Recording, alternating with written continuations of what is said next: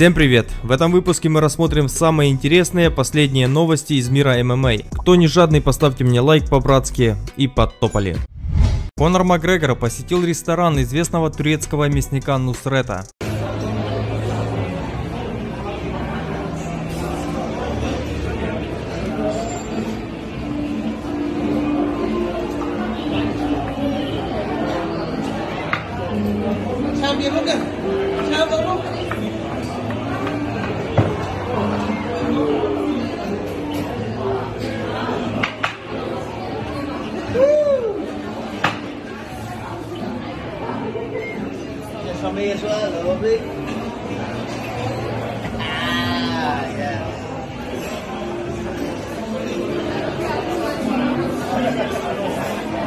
А вы бы хотели попасть в ресторан НУСРЕТА и попробовать его кусочек стейка?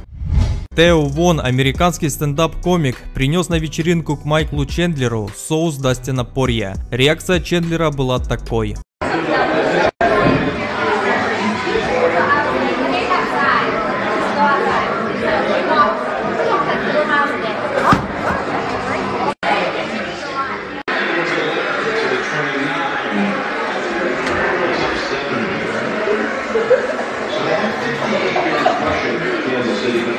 Hey, you can't have me in there, motherfucker.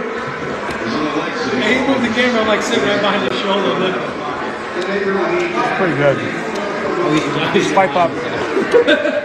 God, Swipe up.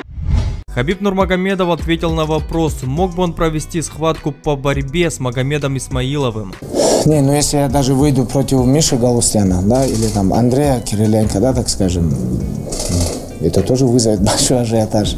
Правильно же, да? Прикинь, я и Кириленко боремся. Ну, по-любому же будет интересно. Весь баскетбольный мир будет смотреть.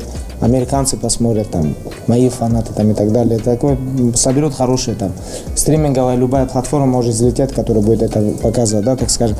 А Мага пускай учится бороться. Чё? Меня его не посадил, что ему со мной бороться? Правильно же, да? И сейчас я не меньше, чем он.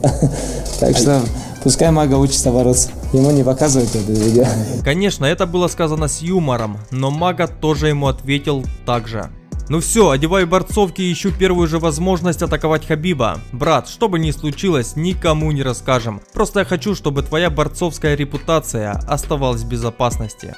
Но если представить, что вот, допустим, такая схватка состоится, как вы думаете, кто бы кого поборол? Мне кажется, Мага физически будет немного сильнее Хабиба, но у Хабиба явно больше навыков. А на этом все, друзья, всем желаю удачи, пишите свое мнение в комментах, пока.